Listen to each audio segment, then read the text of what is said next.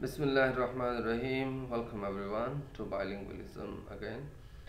And today we'll talk about dichotomies and characteristics of bilingualism in this lecture.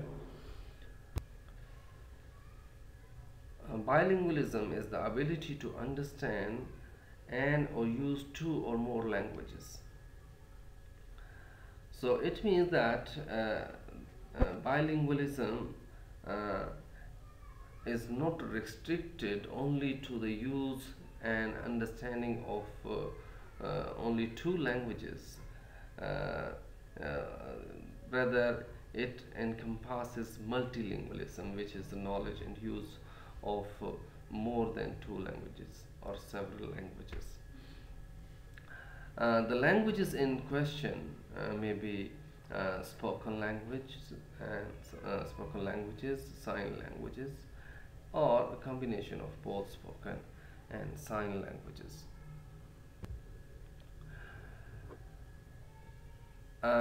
However, as language is a dynamic, complex social tool developed over extended period, so it does not have a straightforward definition.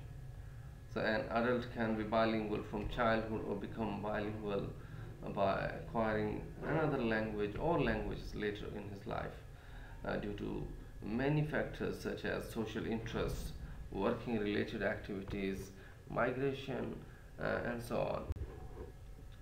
on. Since bilingual person may routinely use his languages in different contexts for different purposes, for example, home life and education or work, etc.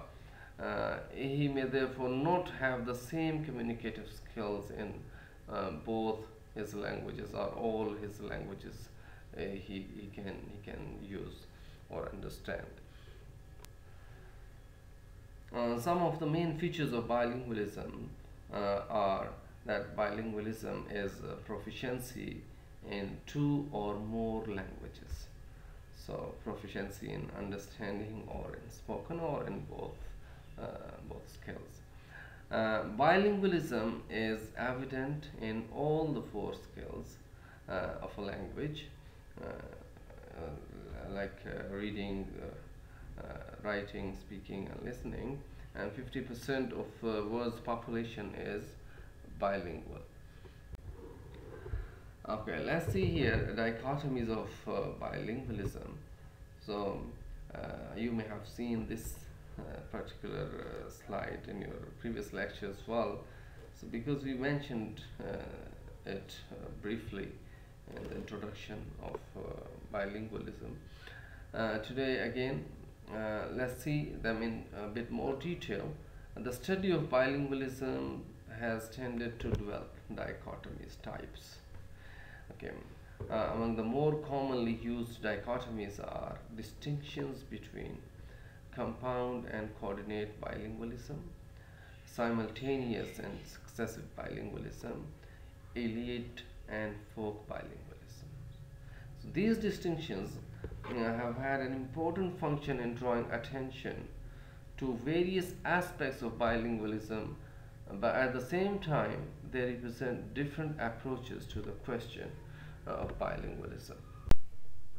Alright, let's begin with the consecutive versus simultaneous bilingualism. Consecutive or successive bilingualism refers to learning one language after already knowing another language. So this is the situation for all those who become bilinguals as adults, as well as for many who became bilinguals earlier in life. Sometimes it is called consecutive bilingualism and sometimes successive bilingualism. Simultaneous bilingualism refers to learning two languages as first languages. So yeah, this is something interesting, that somebody's first language is not one language but two. So that is a person. I mean, how does it happen?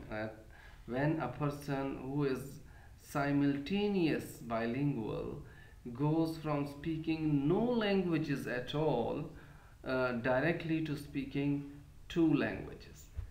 So, for example, you can think about infants who are exposed to two languages from birth will become simultaneous bilinguals.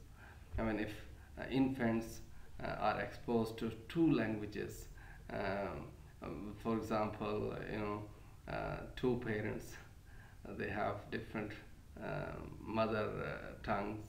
So, in this case, infants may acquire both of these languages simultaneously together and become simultaneous speakers or simultaneous bilinguals.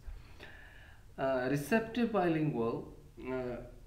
This is also I don't know. I don't know. I should call it bilingual or not, because it refers to being able to refer, understand two languages, but express oneself in only one.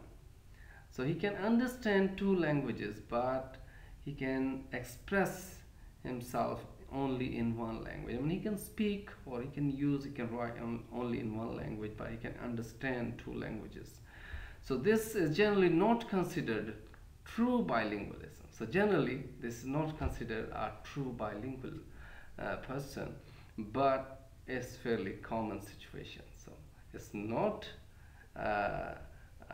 under true umbrella of bilingualism, but it is fairly very common situation. I mean, I think we all agree, and we all see around us people who can understand more than one languages, but they cannot speak those languages. For example, many people can understand English and Urdu, but they can speak only Urdu, not English.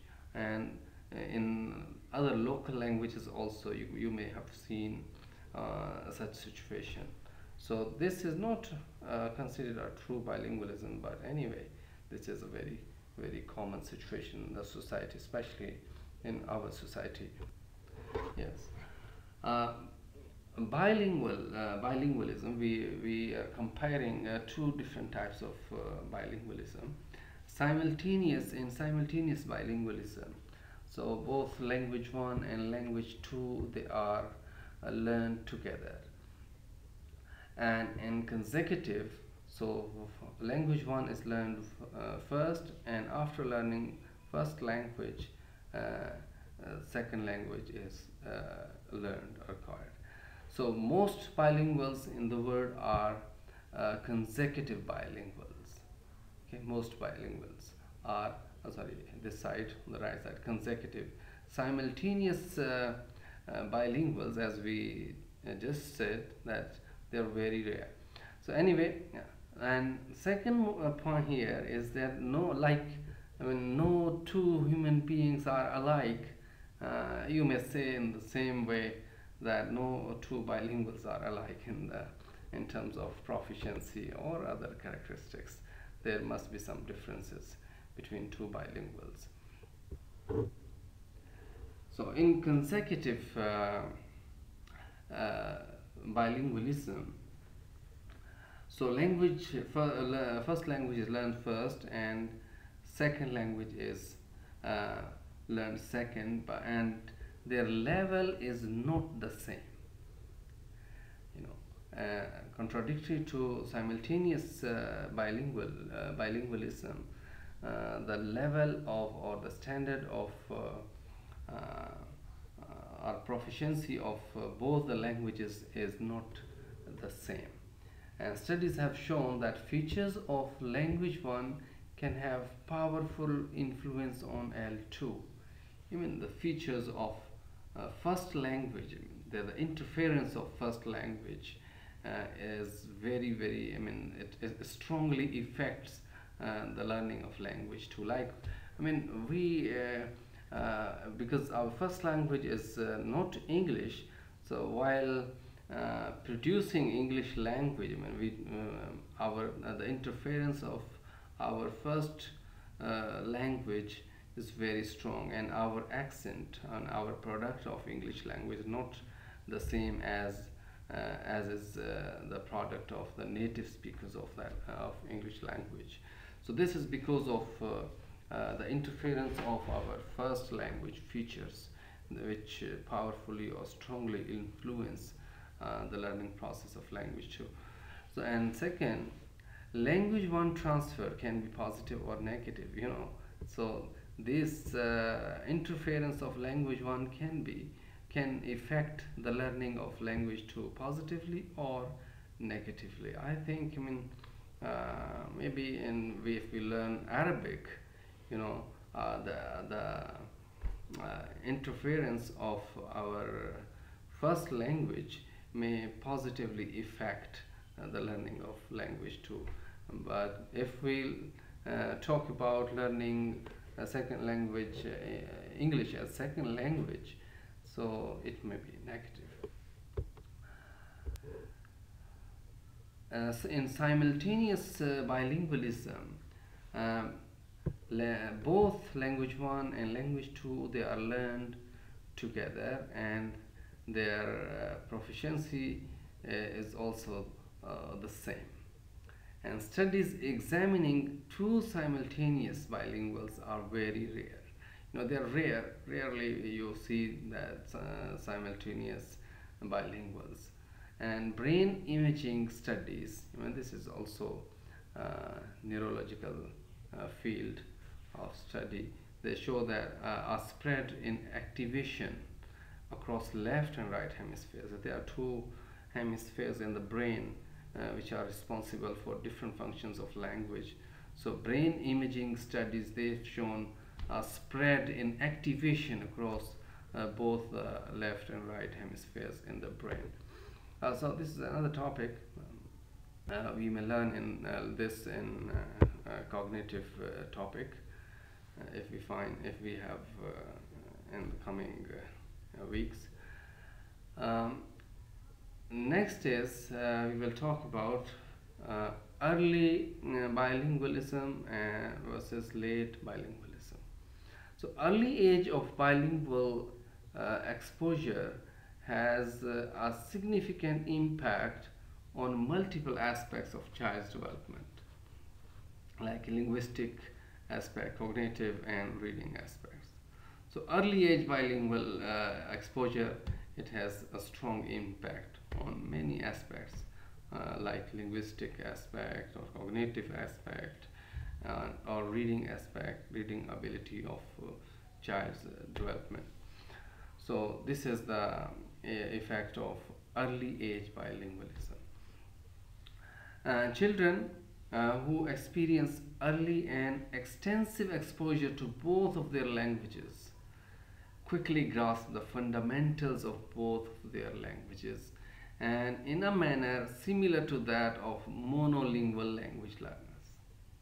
So that means that children who experience early in their age the extensive exposure to both. I mean, they come across both the languages very deeply, okay, and in their early age, so they quickly grasp the fundamentals of both those languages, and in a manner that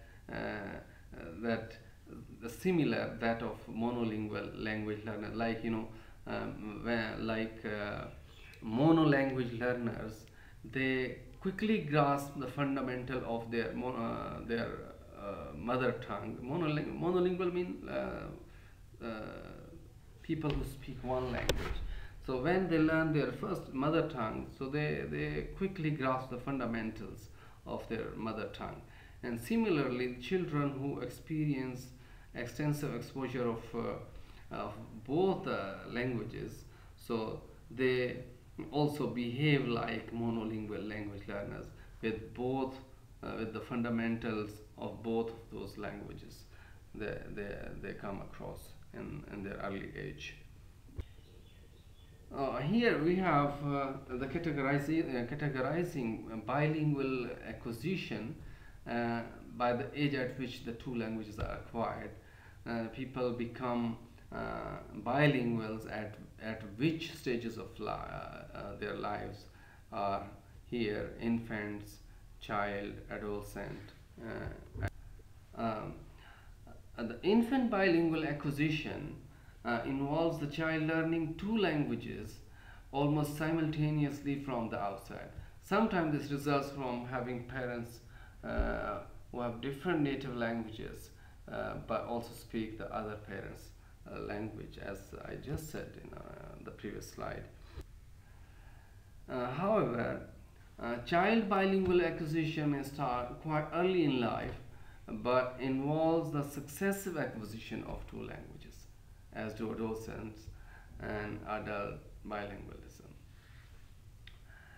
So,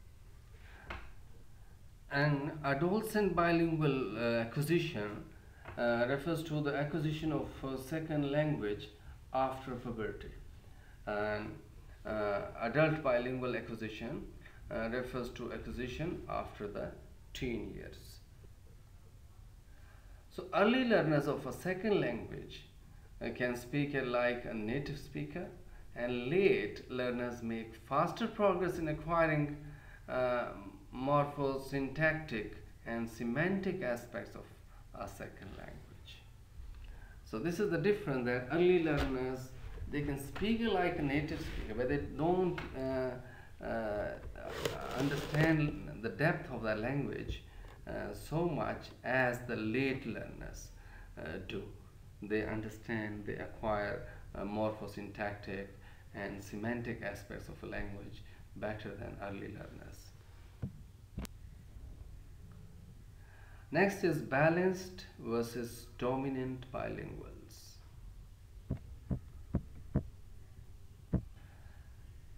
Balanced bilingual refers to someone whose mastery of two languages is roughly equivalent.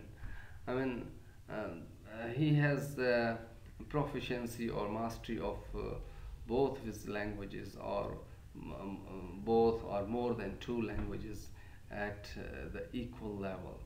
So roughly equivalent proficiency in all the languages he understands or speaks. And dominant bilingual means someone with greater proficiency in one of his or her languages and uses it significantly more than the other language. So he has a stronger proficiency in one language, and he uses it more significantly than the other language, than the second language. And semilingual refers to someone with insufficient knowledge of either language. So if he has insufficient knowledge of any one language, so he may be called a semilingual. Yes, here now we will see the types of processes in becoming bilinguals. I mean, in other words, what happens when you become bilingual? So there are some types of people. Certain things happen with those people. What happened? Let's see one by one. Number one, we will see additive bilingualism. So additive. So you gain a second language and you retain a first language also. So I mean, you gain second language and you keep your first language intact. Okay, so it doesn't, it's not affected by the learning of the second language. Acquisition of a second language is treated as an asset. So in additive bilingualism, you simply add a second language, okay, to your abilities, and without affecting your first language. Okay, subtractive bilingualism, you lose fluency of first language when acquiring a second language. So in these types of bilinguals, they lose fluency of their first language when they acquire the second language. And special heritage language schools can help children maintain the language and culture of their parents. Okay. And additive bilinguals, the learning of second language does not interfere with the learning of a first language. Both languages are well developed.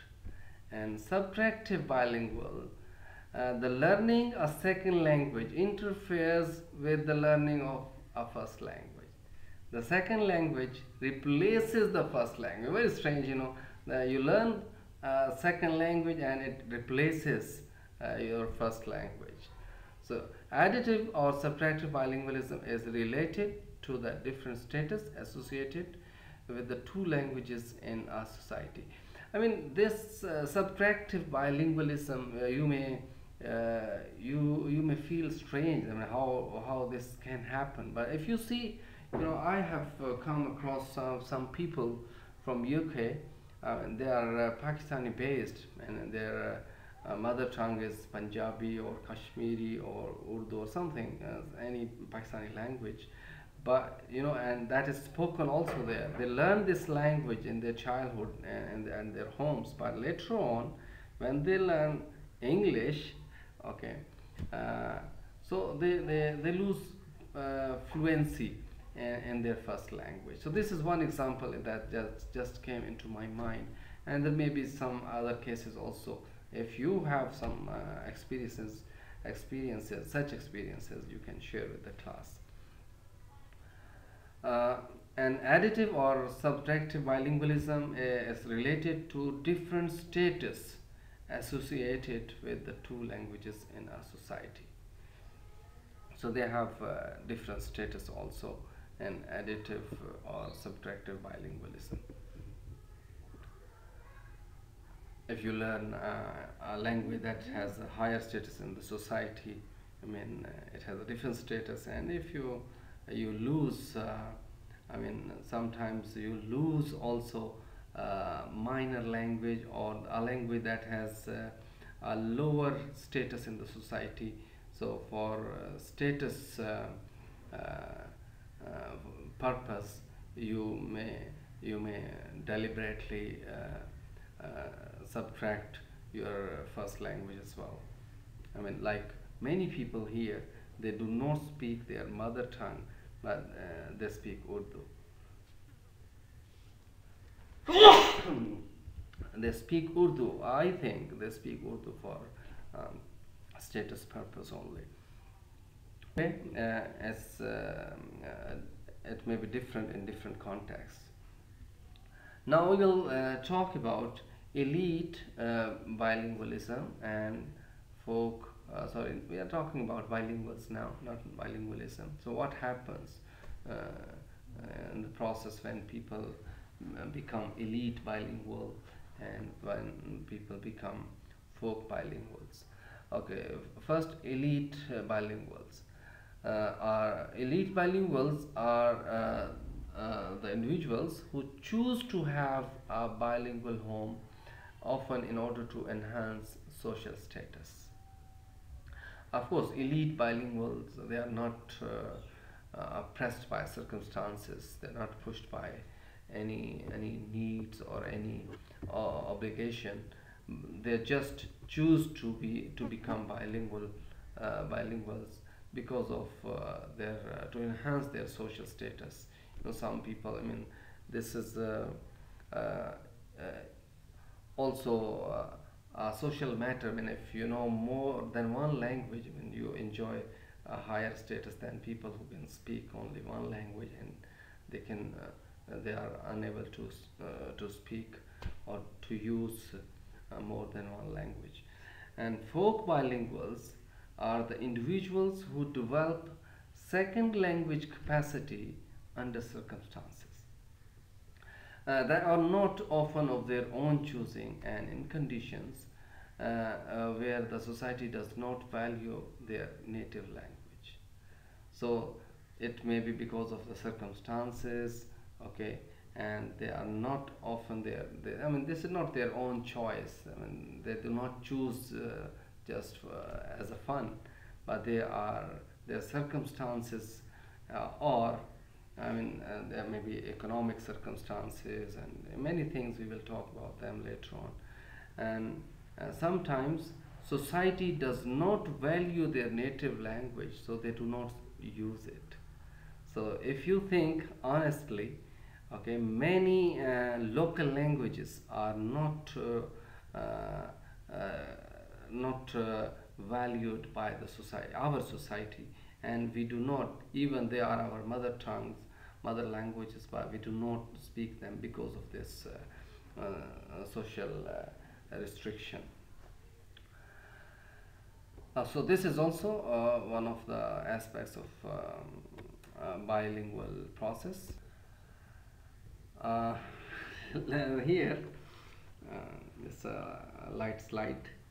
It's moving between languages. How do we translate between two languages? You see, in our brain, it is hello, HELLO, and what we produce is hola.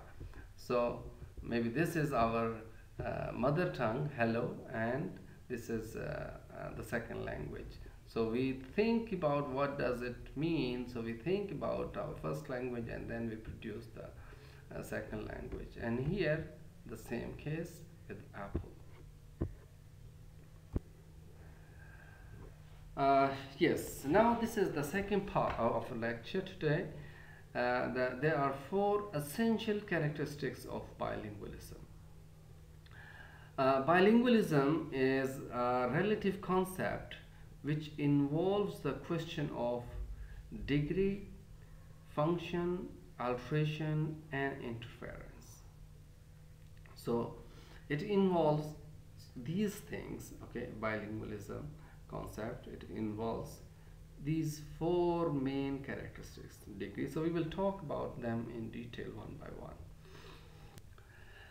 Degree.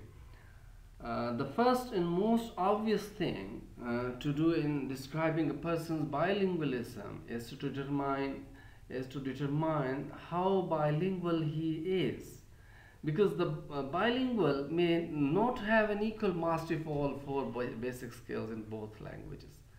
So therefore it's important to test each of these skills separately if we are to get a picture of the extent of his bilingualism. If you want to have a picture of how perfect or how proficient bilingual he is, we have to test each of these skills separately. But if we are only interested in determining his bilingualism rather than in describing it, okay, we just need to determine it whether he is bilingual or not, and we don't need to describe his bilingualism. So other forms of tests are also possible. Like we can just communicate him, we can just ask him, we can interview him, we can ask him different things, okay, and just guess him, and he's a bilingual, or he can communicate to some extent. Or some other forms of tests may also be available there. But the bilingual's mastery of a skill, however, may not be the same at all linguistic levels. Of course, so he may be good at one skill and not as good at different skills. And finally, a bilingual's familiarity with the stylistic range of each language is very likely to vary with the subject of the discourse. For example, the subject of the discourse you are good at, you are interested in, so your familiarity of the stylistic range may be better than the other subjects which are unknown, or which you are not interested in. To get an accurate description of the degree of bilingualism, different types of models of language tests have now been developed. So now we will talk about the function, the role of function. So what's the role of function, and the degree of proficiency of of each language that a bilingual uses or understands. So the degree of proficiency in each language depends on its function. So the function is the base of the degree. So if that is on the use to which the bilingual puts the language and the conditions under which he has used it. So it means that in which condition and for which function the language is used, that determines the degree of proficiency of that bilingual. So these functions may be external or internal. So let's see them now. One external functions first we will talk about. The external functions of bilingualism are determined by the number of areas of contact and by the variation of each of the areas of contact in duration, frequency and pressure. So these the areas of contact include all media through which the language were acquired and used, and the amount of influence of each of these on the language habits of the bilingual depends on the duration, frequency and pressure of the contact. So how much influence of the areas of contact comes on the language habit depends on the duration of the contact and the frequency of the contact and the pressure of the contact. So these may apply to two types of activities, either on comprehension as well as expression. So these things may apply on both, I mean, in understanding the language and using the language as well. I mean listening as well, or I mean not listening only, just comprehending and understanding and expressing that language also in the form of speaking or in writing. The bilingual's language contacts may be with the languages used in the home, community, school, mass media and correspondence. We just said, I mean, all types of media that the bilingual acquired language from. So that is all types of media. It means that the home, community, school, mass media and any kind of correspondence through which the language is acquired. And contacts with each of the above may vary in terms of duration, frequency and pressure, and they may also vary in the use of each language for comprehension only or for both comprehension and expression. So there must be variation in contacts in terms of duration, frequency and pressure for comprehension only or for both comprehension and expression. Yeah, let's see the influence of duration. The amount of influence of any area of contact on bilingualism of the individual depends on the duration of the contact. For example, a 40 years old bilingual who spent all his life in a foreign neighborhood is definitely to know the language better than one who has been there for only for a few years. So duration has a strong or a significant influence on the acquisition of language. Frequency. The duration of contact is not significant, however, so unless we know its frequency. So we know the duration, okay, but so if we do not know its frequency, so it will be void. I mean, the duration of the contact will not be significant. Frequency for the spoken language may be measured in average contact hours per week or month. For the written language, it may be measured in average number of words. For example, duration, a person lived in a foreign country for 40 years, but he lived in jail or in somewhere where he had no contact. Okay, so he had no contact with the language, with the spoken language or written language.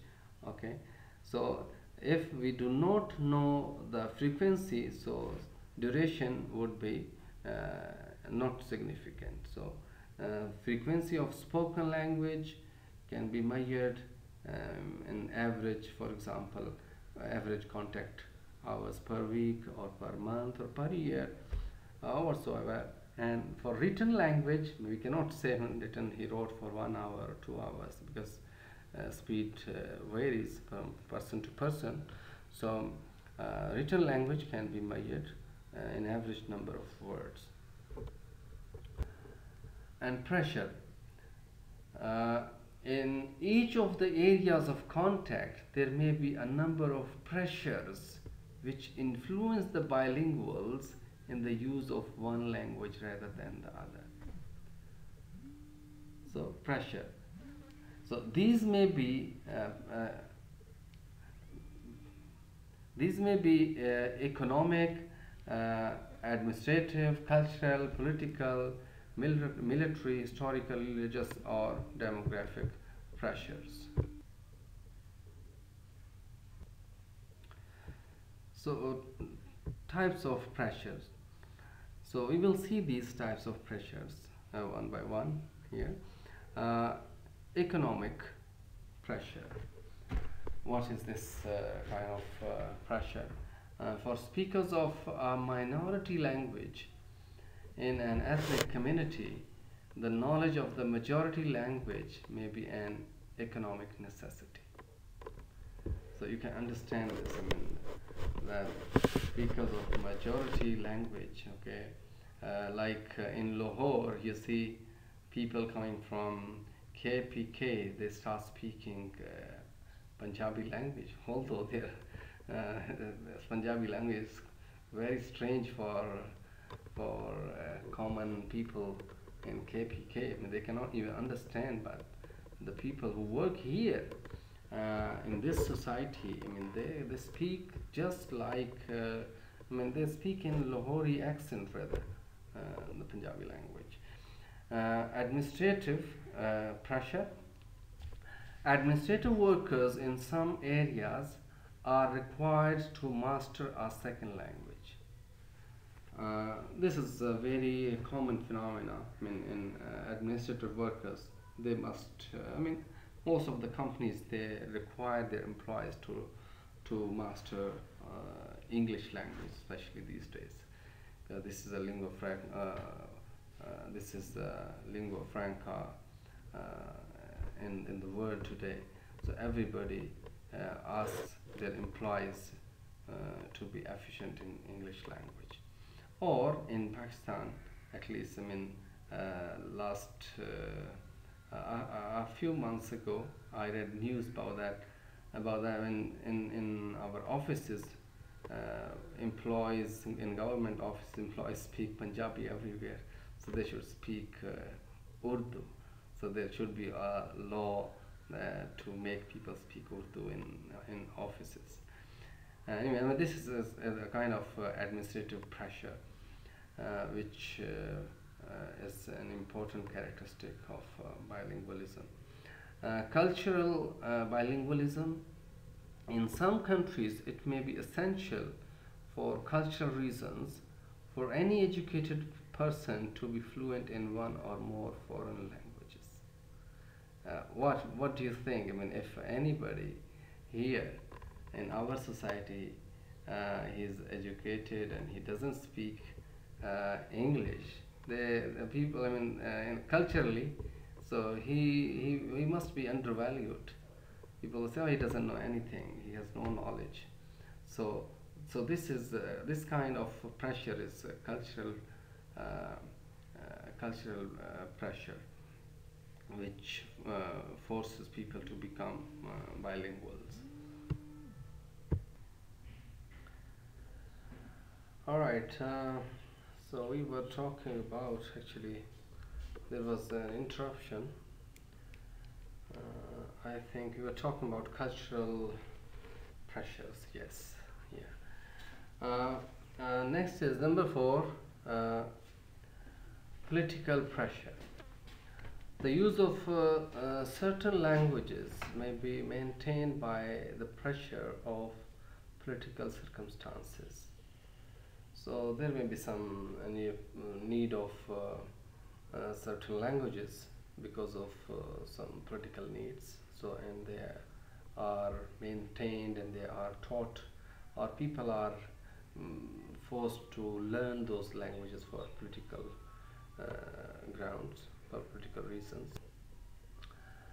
Military pressure. A bilingual who enters the armed forces of his country may be placed in situations which require him to hear or speak his second language more often he otherwise would, because because of the military need.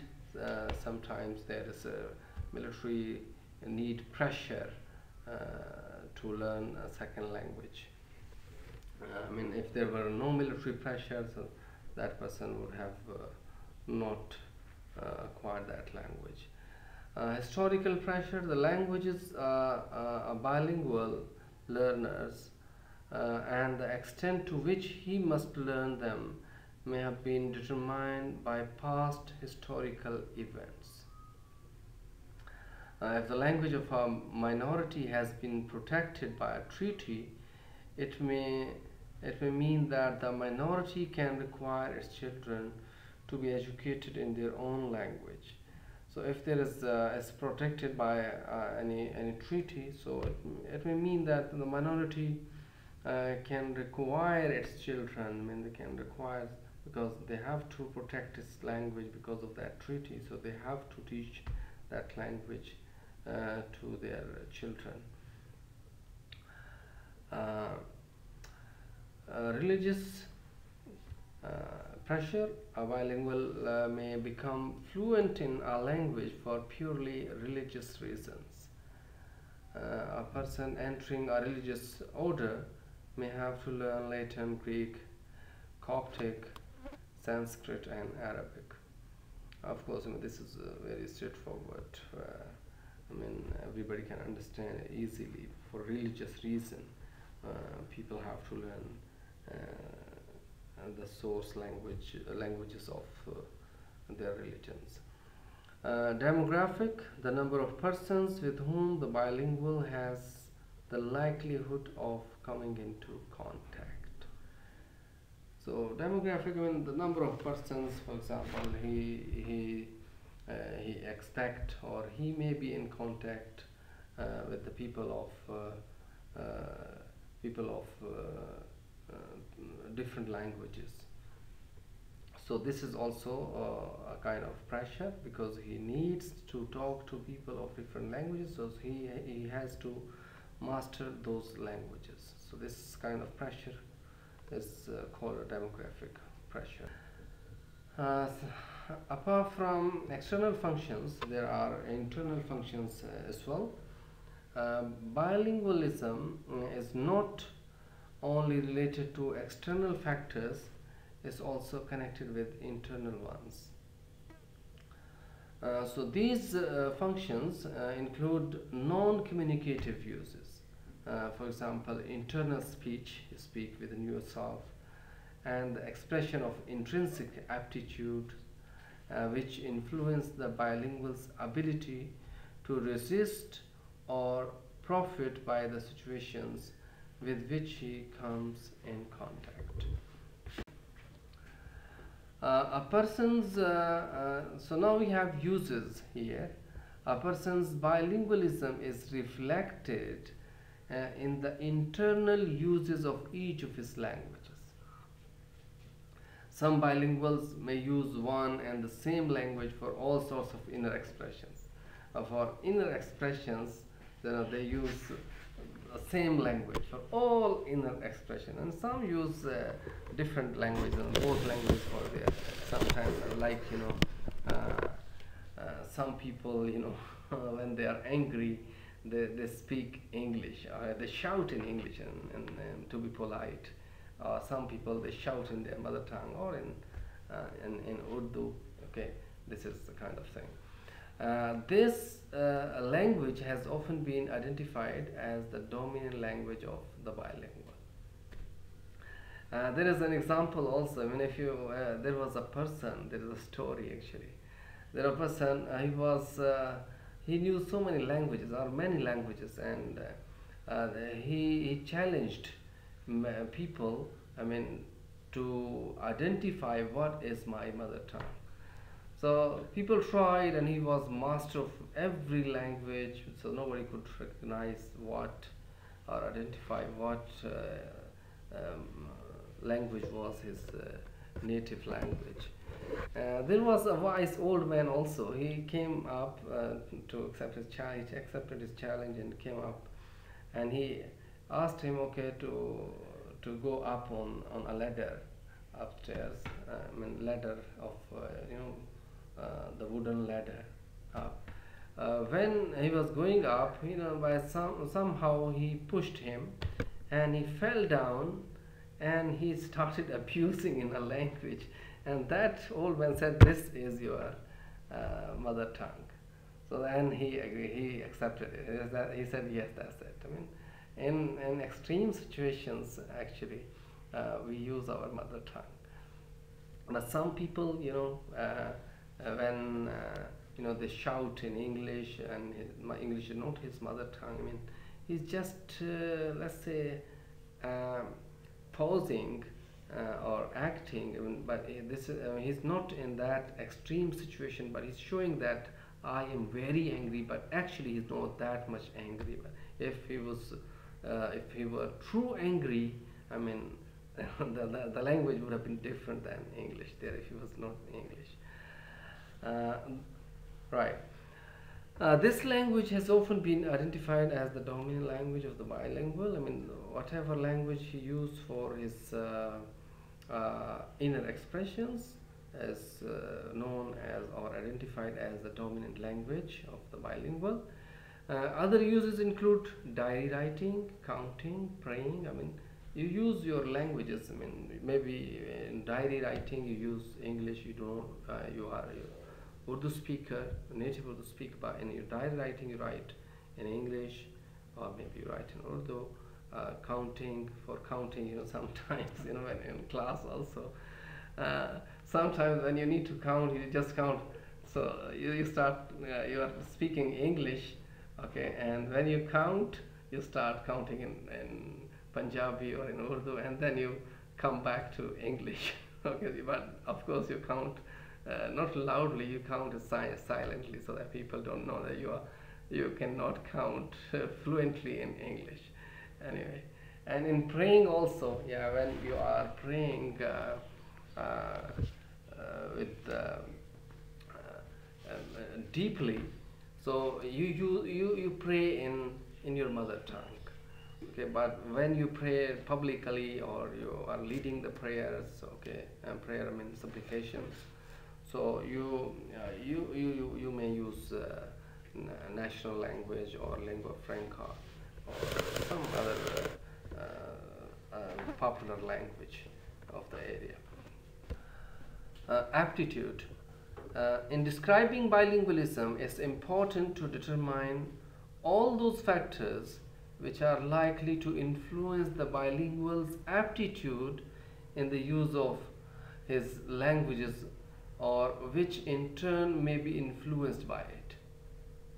So these may be listed as follows here.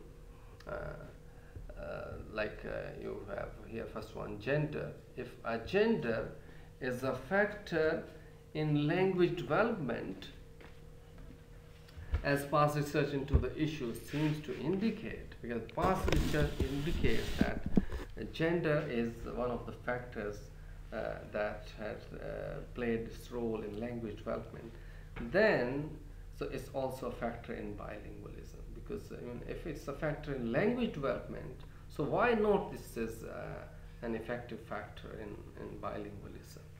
So this is according to, you can see this is a long name actually, it's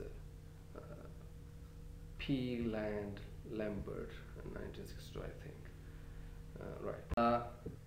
Another factor is age. Persons who become bilingual in childhood may have characteristics of proficiency and usage different from those who become bilinguals as adults. Of course, you know, if you become bilingual in your childhood, of course, you will be more fluent than the ones who became bilinguals as adults. So it does, however, show a great deal of forgetting on the part of the child. Indeed, the child's reputed ability to remember is matched by his ability to forget. For him to be a bilingual may simply mean a transition period from one native language to another. So for a child, so bilingual may simply mean transition from one native language to another. I mean, there is no difference for a child bilingual to move from one language to another as compared to adult bilingual, because child would be more fluent, or he would be just native like, because he may have learned both of the languages as his first language, Intelligence. Although it seems safe to include intelligence as a factor in bilingualism, so it's safe, we can say, so that intelligence is a very important factor to become bilingual, to become a bilingual. So, but we have as yet been unable to discover its relative importance. So its relative importance has not been discovered yet. So experimental research into the problem, to identify the intelligence as an important factor in becoming bilingual person. So this is the problem. Experimental research into the problem has mostly been limited to selected samples of persons of the same intellectual levels. So because, you know, here they say that whatever experimental research has been done so far, so there the sampling, the people of different intelligence capacity were not included. All the people that were included in the experimental research to measure the effect of intelligence in becoming bilingualism samples were selected of the same intellectual level. So that's why, I mean, we have not discovered the relative importance of intelligence to become bilingual. Memory, if memory is a factor or in imitation, it is also a factor in bilingualism. So if memory, of course, is a factor in imitation, so you imitate images of language, or words, or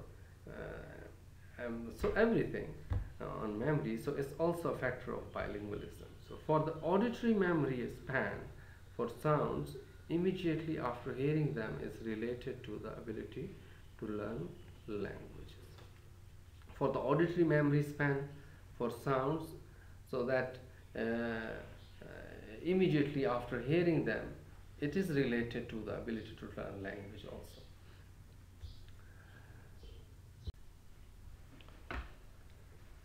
The attitude of a bilingual towards his languages and towards the people who speak them will definitely influence his behavior within different areas of contact in which each language is used. So therefore, the attitude of the speaker may be regarded as an important factor in the description of his bilingualism. Motivation. It seems obvious that the motivation for acquiring the first language is more compelling than the motivation for learning a second. Means that the motivation for learning the first language is more, people are more motivated, or children are more motivated to learn their first language as compared to learning the second language. Because for once the vital purpose of communication has been achieved, you have achieved the purpose of communication. You can communicate in one language. So the reason for repeating the effort in another language are less urgent, of course. So you don't have so much pressure of learning second language as of the first language. In the case of simultaneous childhood bilingualism, however, the need for learning both languages may be made equally compelling, because the simultaneous bilinguals, they learn both languages at the same time. Of course, their motivation would also be same for both of these languages, and moreover, they do not have any way of communication so far. So that's why. So the motivation level for both the languages they learn at that time would be the same.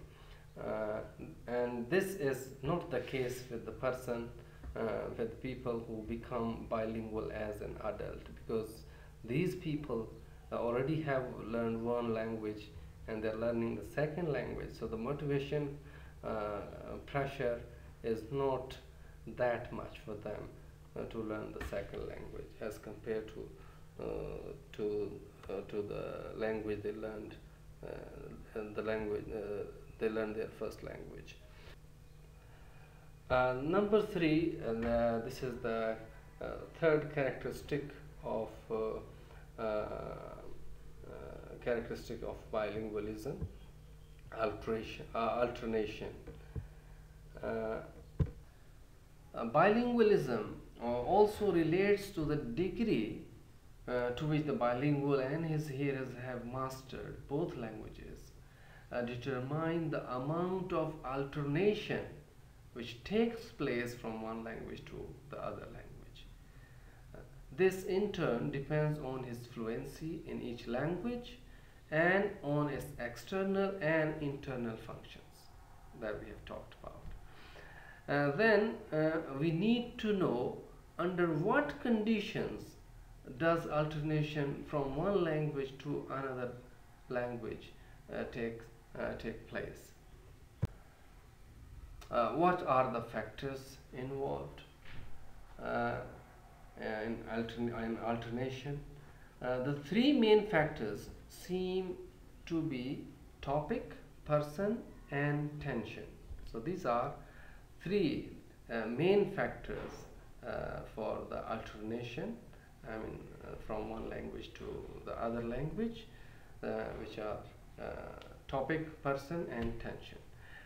Rate and proportion of alternation. Rate and proportion of alternation may vary greatly in the same individual according to different things. According to these following things: according to the topic about which he is speaking, the person he is speaking to, and the tension of the situation in which he speaks. So in these 3 factors, so the rate and proportion of alternation will definitely greatly vary because of the topic. For one topic, the rate and proportion of alternation is different, and with one person, the rate and proportion of alternation from one language to the other is different, and the tension of the situation in which he is speaking, in different situations, the rate and proportion of alternation would be different. The fourth characteristic of bilingualism is interference. Uh, the characteristics of degree, function, and alternation determine the interference of one language with another in the speech of bilinguals. Okay. The characteristics of degree, the characteristics of function, and the characteristics of alternation, they determine the interference of one language with another in the speech of bilinguals. Interference is the use of features belonging to one language while speaking or writing another. So how the first language interferes in speaking or writing the other language. This is interference. The description of interference must be distinguished from the analysis of language borrowing. Borrowing is different thing, and the interference is different thing. Borrow, you just borrow one word of another language, that is another thing. But interference kind of, let's say in speaking, your accent is different, your pronunciation way is different. This is interference because your organs are set according to your mother tongue. So they find it difficult to pronounce a new language, or they find it difficult to set as per the requirement of the new language. So interference is different from borrowing in this sense. The former is the interference is parole, and later is lang. The borrowing is lang. The one is individual and contingent, the other is collective and systematic. In contradiction to the consistency in use of borrowed features, and the speech of the community is the vacillation in the use of foreign features by bilingual individuals. In the speech of bilingual, interference is not the same at all times and under all circumstances. The interference may vary with the medium, the style, the register, and the context which the bilingual happens to be using. Interference also varies with the style of discourse used, for example, descriptive, narrative, or conversational. So in all these styles of discourses, interference may also vary. For example, the type and amount of interference noted in the recounting of an anecdote may differ considerably from that noted in the give and take everyday conversation. So the amount and type of interference and storytelling would be different than everyday give and take conversation. So interference may also vary according to the social role of the speaker in any given case. Whatever the social role of the speaker is there, so the interference may also vary from person to person. This is what the Edinburgh School has called register. Within each register, there are a number of possible contexts, each of which may affect the type and amount of interference depending on the context and interlocutor. In each of these contexts, the interference may vary from situation to situation. In the last analysis, interference varies from text to text. So it's the text, therefore, within a context or situation used at a specific register in a certain style and medium of a given dialect that is the appropriate sample for the description of interference. Thank you very much, gentlemen. So here we have a list of some of the cultural advantages of bilingualism. So you may read them, a couple of slides here only. Yes, only these two. assignment yet to come, so I will type it after I pause this recording. And thank you very much. All the best. See you in next lecture very soon.